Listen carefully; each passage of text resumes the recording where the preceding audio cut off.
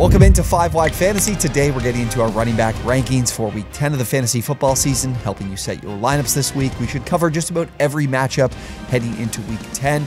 Probably a big week for a lot of you guys sitting at, I know in one of my leagues, 5-4 and 4-5 are a lot of common finishes. Need to get into this stretch run. Need to make the right decisions with your lineup. We'll be going through these guys and some players you should sit as well at the position.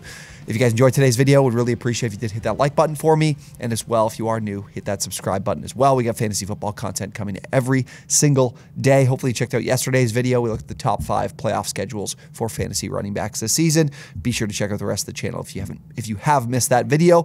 Let's get into these running backs. Okay, first up is Christian McCaffrey, our RB1 of the week, like very much of the season, and getting the Jacksonville Jaguars, who are a very stout run defense. They're 3rd in fantasy points allowed to running backs this season. They're 12th in EPA against the run. This is a tough matchup for the Niners. I am really excited for this game. I think the Jags are going to win this one at home, but for McCaffrey, which definitely elevates his week, obviously he's scoring a touchdown in every single game, but also the Jags are giving up the most receptions to running backs this season. They're averaging, opposing running backs are averaging over 7 receptions per game. CMC is definitely one to catch a number of passes, so expect to see that at a high level this week.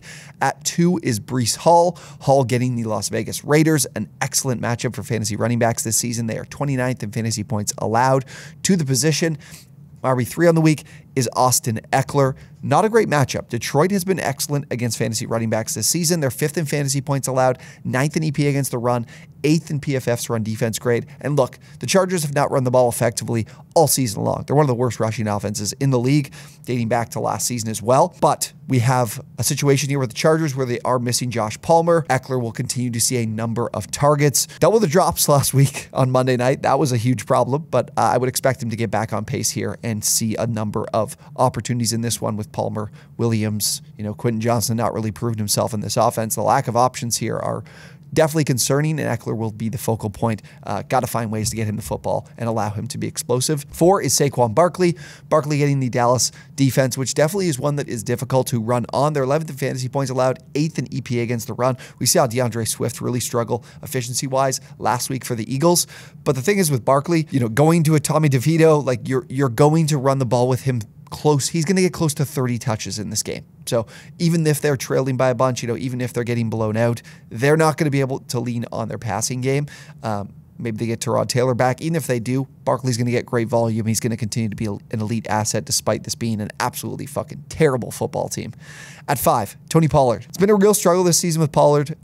Opportunities are there. Volume is there. Production is not. The Giants are going to give him a chance to put some production together. They're 27th in fantasy points allowed to running backs this season. 22nd in PFF's run defense grade. So a great opportunity here for him.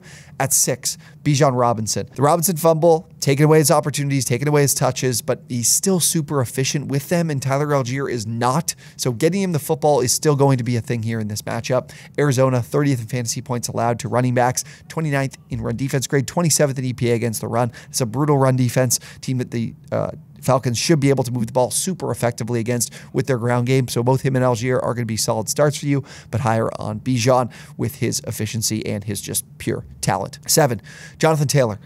Taylor really took over with the vast majority of volume last week against the Panthers.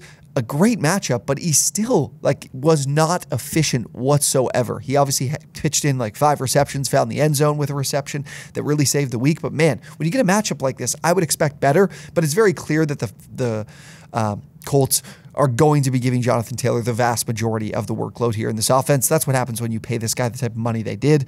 You're going to be getting him the football. 18th in fantasy points allowed are the Patriots. They are a good run defense, though, 3rd in EPA against the run. They are a good run defense for sure, but they're a team that has struggled offensively and have been in a lot of game scripts where they are trailing, so teams can run the football against them. 8, Joe Mixon. Mixon getting the Houston Texans. Exciting matchup here. Stroud and Burrow going at it after a huge week for CJ Stroud. Mixon's looked really good the last number of weeks, I have to say. 23rd in fantasy points allowed are the Texans. So a matchup here that is pretty solid for their run game and a game where the Bengals are, I believe, a 7-8 point favorite in this one. So could be in a good spot here to utilize Mixon quite a bit. The Texans are not nearly as bad, though, against the run as they have been in previous seasons. So that's why I've got Mixon in the 8th spot as opposed to being higher. Alvin Kamara comes in at 9. Kamara found a little bit of efficiency last week against the Bears, something he's sorely been missing all season. Now getting Minnesota, who is a tough run defense, 8th in fantasy points allowed, 7th at EPA against the run.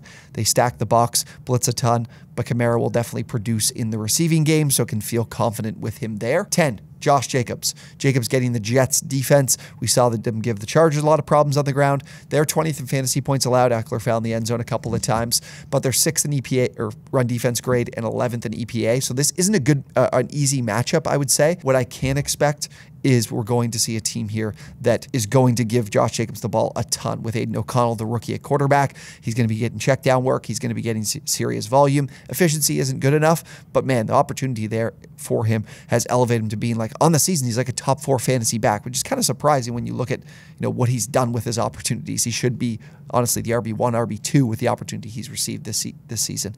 11, Kenneth Walker. Brutal week last week against the Ravens. Expect to bounce back here against Washington's defense. 14th in fantasy points allowed. This is a middle-of-the-road defense, but Seattle, when they get in more neutral scripts, they do want to run the football quite a bit, and this is a game they should be able to win as well, which will definitely help Walker's finish. And then rounding out our top 12 is Aaron Jones. Pittsburgh, an excellent matchup. We saw Jones finally getting that significant share lead back role for this offense, and that's very exciting to see moving forward. If this offense can get any sort of pulse, and Pittsburgh should give them a pulse on the ground. 26th in fantasy points allowed, 23rd in EPA against the run. So excited about Jones this week after seeing some great volume last week and finding the end zone. Now to our RB2s. Starting with Travis Etienne, I feel like I might be a little bit too low on him as I look at these rankings because he gets, again, much like our much like our Josh Jacobs, much like our Joe Mixon or Alvin Kamara, he gets plenty of opportunity. This is a tough matchup. San Francisco, I think, is a really good run defense, top 10 in fantasy points allowed to the position this year. We'll see what Etienne's able to do. Can he still generate some explosive plays?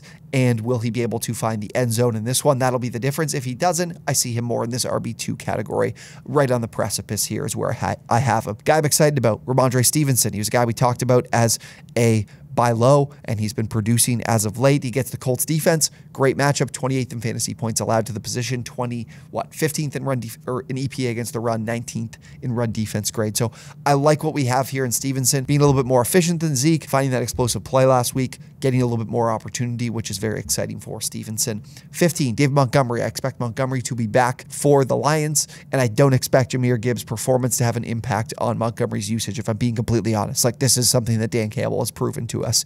When Jamal Williams missed time, DeAndre Swift got opportunity. Even if he was good with his opportunity, they would go back to Williams. Montgomery has done nothing to make me feel like they're not going to give him his role back. The Chargers have really improved a ton against the run. They've been very good the last 4 or 5 weeks. On the season, 21st in EPA, 17th in fantasy points allowed. This is still a matchup where the Lions will be able to run the ball a little bit here. Even if the Chargers have improved, they're not one of those top units, and Montgomery should see some good volume and opportunity moving forward. 16, James Cook. So it'll be the last week we feel really good about James Cook, but Denver last in every single metric I pay attention to. Run defense grade, EPA, and fantasy points allowed. So Monday night, big favorites at home. Expect Cook to get some volume here after the Bills. How do they expect to be a team that can win a Super Bowl if they just do not run the football whatsoever? Cook did not get any opportunities. He had, 8-9 touches last week. Expect that to change here against Denver in a plus matchup. 17, have we talked about Derrick Henry at all? That's where I have him. Tampa Bay, just a really good run defense, 2nd in fantasy points allowed, 6th in EPA against the run. This is a team that not a lot of opponents have been able to run on, and I don't expect that to change here with the Titans. I think they like what they've seen from Will Levis. Obviously, they're going to be starting and moving forward over Ryan Tannehill, so they could lean on his arm a little bit more, where Henry will be someone who hasn't been able to find those touchdowns this year at the volume we expect, and in this game could see a little bit less opportunity, so that's where I've got him. 18, now this could change again. Keep with us here throughout the week. Follow us on the Twitch. We'll be live on Sunday morning previewing these games, but Deonta Foreman is going to be my RB 18 on the week. I guess this game's on Thursday night. I don't even know why I said that. We'll see what happens with Khalil Herbert. He's logged back-to-back full practices, but it is a short week, so I kind of think he might not play in this one. If he does, we're going to see this be a little bit more of a mixed bag with this offense, because it is a great matchup for the ground game. Carolina's 31st in fantasy points allowed, 28th in EPA against the run. If we don't see Justin Fields, which I think there's a good chance we don't, he's been limited in practice, so he could play. We're going to have Tyson Bagent. That's going to lead to some more traditional rushing volume. So right now, that's where I have Foreman. If Herbert plays, I'd probably move Foreman back a little bit more in my rankings and probably bring Herbert into the top 30. But we'll see what happens moving forward here throughout the week. These are just practice estimates because they have not been practicing. I believe they will today, or I guess they did yesterday. It was an estimate on Monday. So we'll see what happens here with Herbert. and if he plays, but that'll definitely have an impact on my ranking. So stay tuned for that. And then at the RB19 spot, Javonte Williams. Williams' opportunity and volume in this offense is really, really encouraging and nice to see after a really rough start. When I had him as like that buy low guy, the 3-4 weeks following were not good, but the last couple of weeks have been great for him. But Buffalo, pretty solid matchup, 21st in fantasy points allowed to running backs. This will be the case of, can the Broncos stay in this game? Because if they don't, we'll see guys like Samaje Perine, Jaleel McLaughlin on the field and some receiving opportunities there. So that'll have an impact on Williams' finish and why I don't have him as a top 12 guy despite his recent performance. 20, Brian Robinson, getting the Seahawks. The Seahawks obviously gave up over 200 yards on the ground to the Ravens last week. I don't think it's completely indicative of what they are as a run defense. I still think this is a good unit. The fantasy points, 25th in fantasy points allowed to the position, 25th in EPA. So technically this is a pretty solid matchup for Robinson, but again, I'm not as down on the Seahawks defense as these numbers indicate. I think this is just a case of a game that got away from them and now they've really fallen back. I do still think Robinson is a guy you do want to start in this one. 21, Najee Harris, getting the Packers defense. Packers struggle against the run, 24th in EPA, 22nd in fantasy points allowed. So for Harris, a good matchup here, coming off a good game last week against the Titans as well. So you can kind of feel good about him. In a good matchup, can feel good about him. 22, Rachaad White. White getting that Tennessee run defense that I think is very, very good. Some of these numbers have them more middle of the road, 15th in fantasy points allowed, 14th in EPA. I think this is a good run defense. White is a guy who hasn't run the ball efficiently, going to be really reliant here on his receiving opportunities, and can he produce there. The Titans actually aren't giving up a lot of receptions to running back, so a little bit lower on White, a lot lower on White than I was last week, where last week I was really, really high on him. He had a great week. 23, Chuba Hubbard. Hubbard's got the advantage over Miles Sanders in opportunities, did absolutely nothing with it last week. He was super inefficient where Sanders was far, far more efficient, so might have an impact, I think, heading into this week. Now look, Chicago has given up a lot of fantasy points to running backs, but they're second in EPA against the run. I think they're a solid run defense. Those additions they made in the offseason at the linebacker spot have definitely helped them, so that's something to pay attention to. I think Hubbard's a decent flex option, but he's not someone I'm super high on despite his edge in touches, and that could change considering how he hasn't really been that good as he's since he's taken over for Sanders. So we could see this get closer to a split. My last RB2 in the RB24 spot is Tyler Algier. I mentioned this matchup being so good. Algier getting the inside the 5, red zone opportunities, touchdown opportunities. So he's definitely still a solid start for you heading into this week, as again, he was the guy in the fourth quarter off that Bijan fumble to be getting more of the touches, so can definitely go off of that. All right, now some flex options, some guys that are inside my top 30, outside the top 24, starting with Jerome Ford. Baltimore, we saw their run defense put up some great numbers last week against the Seahawks. Kenneth Walker, Zach Charbonnet had nothing to show for themselves. Baltimore 7th in fantasy points on the season right now, 5th in EPA against the run. Ford is the guy between the 20s in the receiving game. I think we're going to see Ford getting the vast majority of opportunities yet again here, but this isn't a very exciting matchup, so that does give me some pause in terms of wanting to play him. At 26, Jalen Warren, we talked about the great matchup here for the Steelers. Warren ran really, really well last week against the Titans, and we're seeing him get involved a little bit more in the rushing game, and of course he's the number one guy they are utilizing in the receiving game too. So feel pretty good about playing him here against the Packers off of what could still be some limited touches, but still enough, I think, to produce. 27, Jahmyr Gibbs. I don't think Gibbs will go back to the guy he was in the first couple of weeks of the year, but I think the opportunities will be a fair bit limited. I don't think he's going to see more than maybe like 10 touches in this game. Could do something with them because, again, talent is definitely there, and the Chargers aren't a team to be too intimidated of playing him against. So someone you could play, but someone I'm not super high on. I don't see a lot of touches coming his way to be able to get him into the RB2 category. 28, Gus Edwards. We haven't talked about the Ravens backs. Look, the Browns are a really good run defense. 4th in fantasy points allowed, 1st in EPA against the run. This isn't a great matchup, but this is a divisional matchup as well, where we're definitely going to see this game, I think, be pretty low scoring. But Edwards, when this team gets into the red zone and gets into goal-to-go situations, he's their guy to get the ball to. So still someone you could start because he is right now I see as a touchdown-dependent option. 29, Zach Moss. Pretty decent matchup here for the Colts. Moss is still going to be involved. They're going to be leaning on their ground game. Moss has been one of the most efficient backs this season, so I'm still willing to play him even with that opportunity coming down. He's still going to prove when he gets his opportunities. Could see 10 to 12 here that he can be efficient enough to start.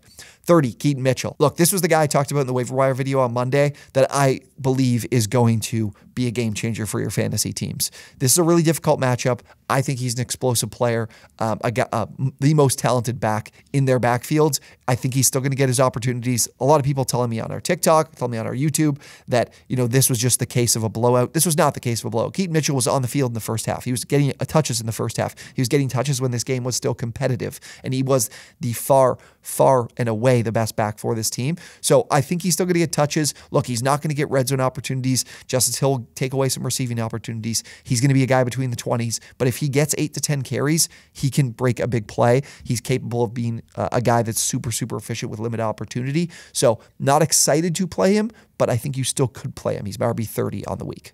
Okay, we'll wrap things up quickly with some running backs that I would lean towards sitting that are outside my top 30 this week in fantasy football.